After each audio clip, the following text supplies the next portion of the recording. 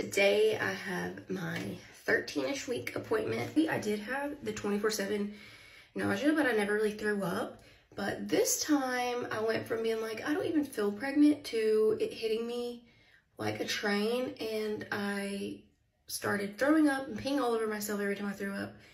And so that was new. I do feel better. As much as I would love to take a nap during the day, I realized if I take a nap, then I sleep even worse at night. So I really just try to keep my eyes peeled. This pregnancy has already flown by. Ivy is so excited about the new baby. Come here.